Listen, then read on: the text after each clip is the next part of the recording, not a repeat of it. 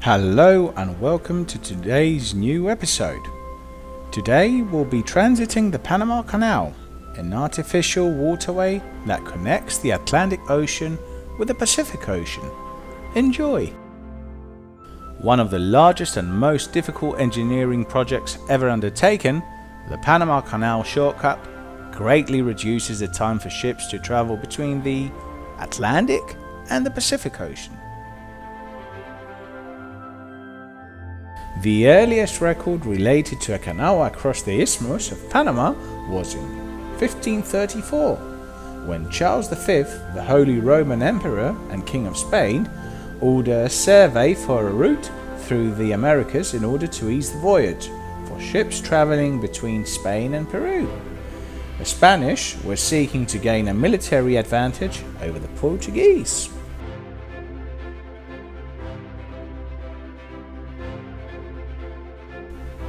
The weather in Panama is very consistent and you will always find sunny days. But today, from nice and sunny, it turned out to rainy. So eventually we'll have to navigate our vessel into rain inside the Panama Canal. Due to the bad weather and due to COVID, on the left hand side there were no people available, tourists, to have a look on the ships passing.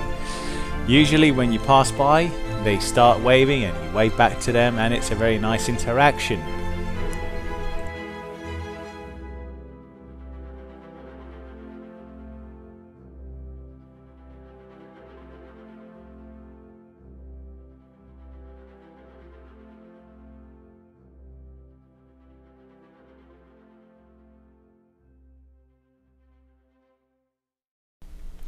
Did you know that in order an LNG carrier to pass the Panama Canal, it needs to pay a fee of about $600,000 US?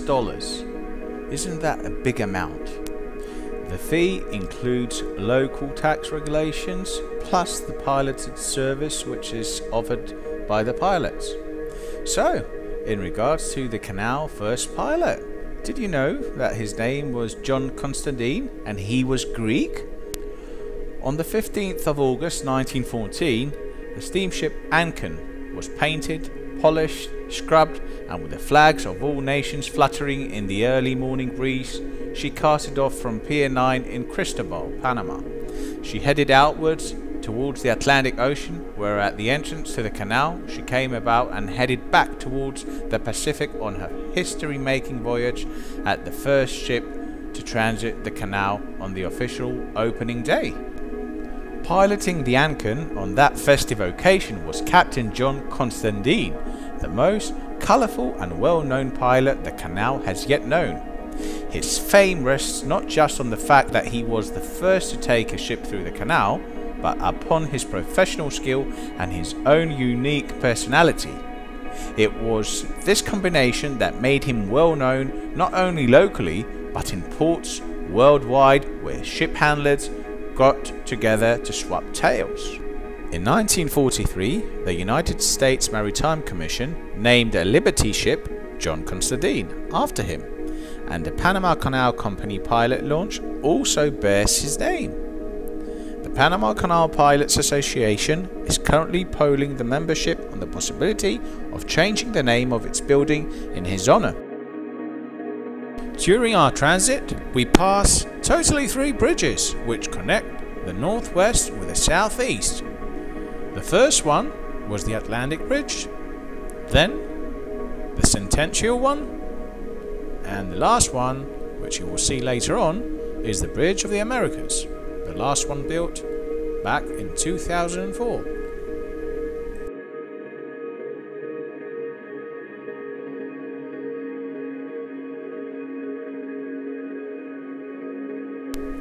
In order to transit the canal, you will need about 10 to 12 hours depending the weather conditions. Various speeds are maintained during the passage, most commonly those about 10 to 12 knots, where the vessel can maneuver very easily and can slow down if need and stop the engines. The pilots are always on board and they will guide you through the total length of the canal. The communication language during pilotage is English. The main importance of using the Panama Canal is that you minimize the transit time through the Cape Horn, where you can experience very bad weather conditions. So you will spend more time in order to go to your destination port. If you go through the canal, of course you will experience fair weather conditions, less time, and your cargo will be delivered on time without any delays. So that is the main reasons of transiting the canal.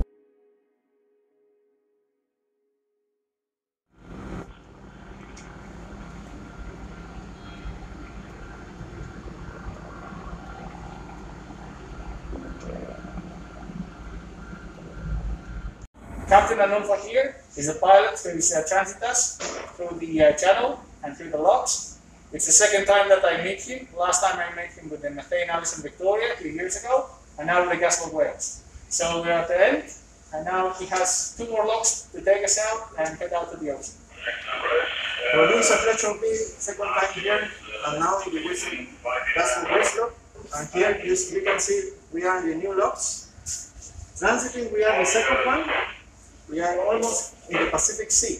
So you are more than welcome to continue passing the Panama Canal, and we are more than willing to give the best for us.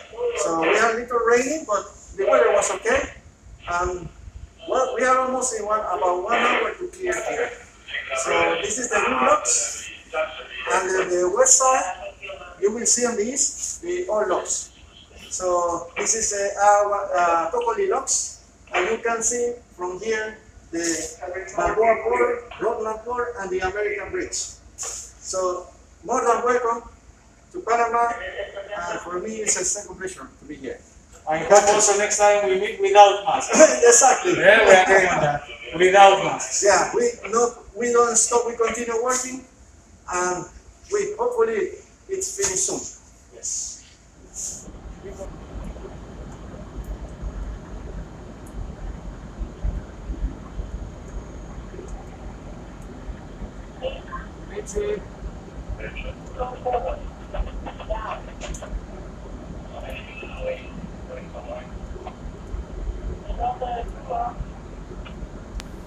During pilotage, I have to follow the pilot orders, and of course I have to agree with them in order to navigate the vessel inside the locks.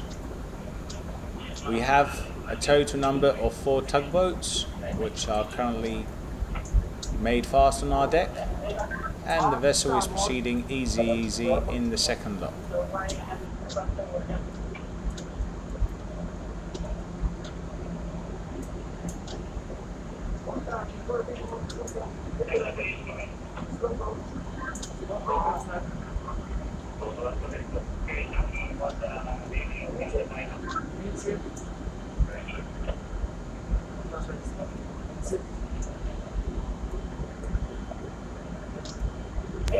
The bridge is manned, and through my walkie-talkie I speak out the orders of the pilot, and the officer of the watch proceeds with the orders.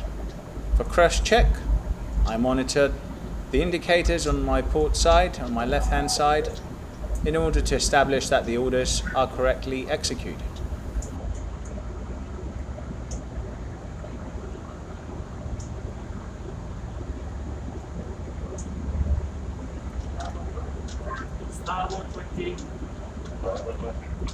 Right, this is the first lock that we just came through here at the Cocoli locks near to the Pacific Ocean.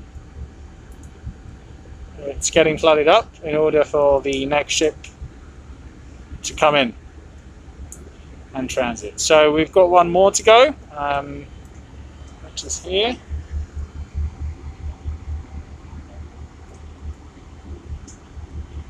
Yep, and hopefully we're going to head out to the ocean.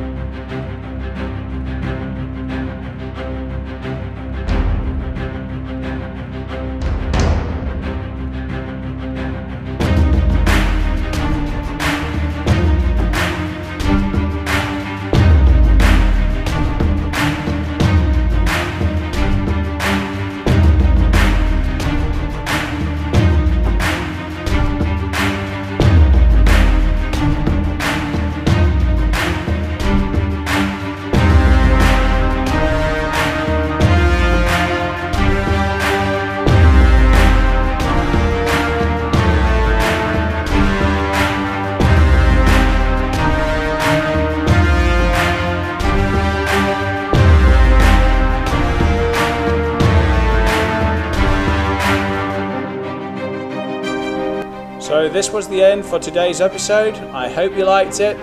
In case you have a seafarer friend who hasn't transited the Panama Canal, please share the video, comment and subscribe to my channel, and hope you enjoy. Till next week, stay safe, all the best, bye bye.